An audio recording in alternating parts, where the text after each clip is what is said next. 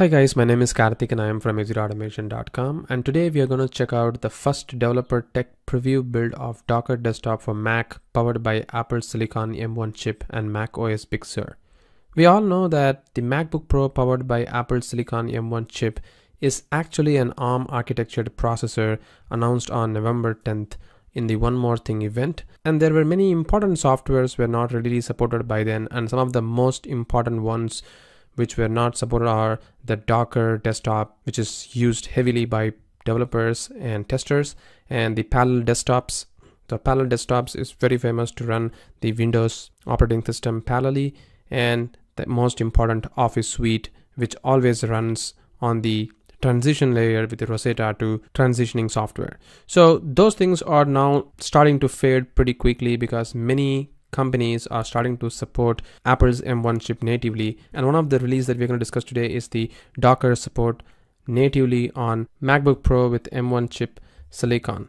So as you can see, if you just Google the Docker M1 support, this is the first link that we were getting all these stakes. If you just go all the way over here, it says that Apple Silicon M1 chip and the Docker support cannot run at the moment because the team is currently working on. But if you see this link, which is released like 11 hours before, and if you go over here, it says download and try the tech preview of Docker Desktop for M1, which is pretty cool.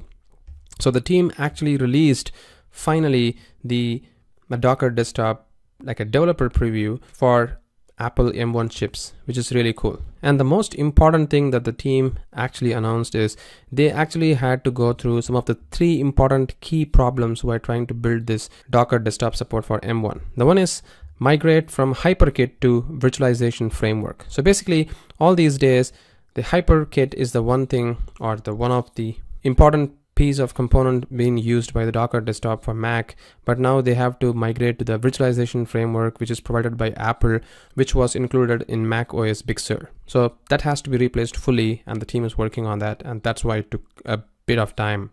And then recompile all the various binaries of Docker Desktop in the native ARM.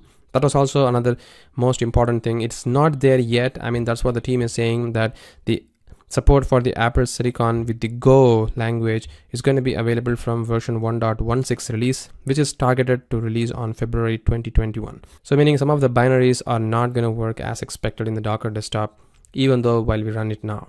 And similarly, have enough hardware to reliably run continuous deployment in M1 is also not there yet. So all these things are actually taking down the actual development process of the Docker Desktop for Mac a bit slower, but this time finally the team has released with few caveat in here and there, but yes, you can download it from here now and see how it actually works. So I'm actually going to try out for the first time and we'll see how it actually works.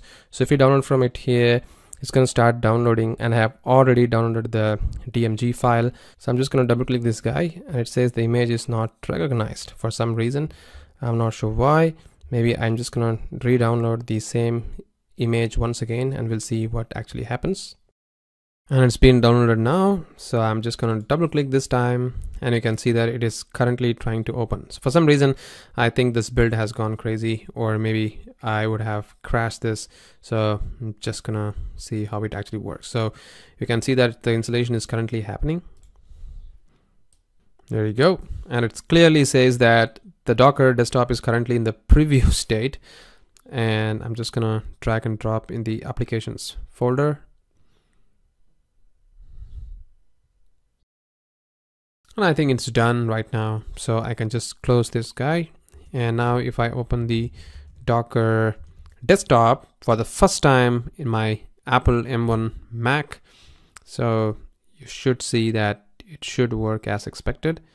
There you go. So it says Docker is an app downloaded from the internet. Are you sure you want to open it? Of course I am. And it says that Docker Desktop needs privileged access. So because it needs to install the networking components and the links to the Docker app. So I'm going to say okay. And then I'm going to enter my password.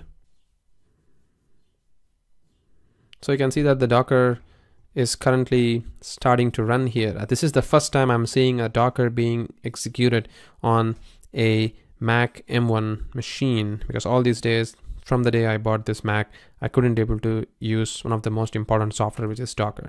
And you can see that the Docker is currently up and running, and this is the Docker desktop, guys. I could see that it's working fine, which is pretty cool.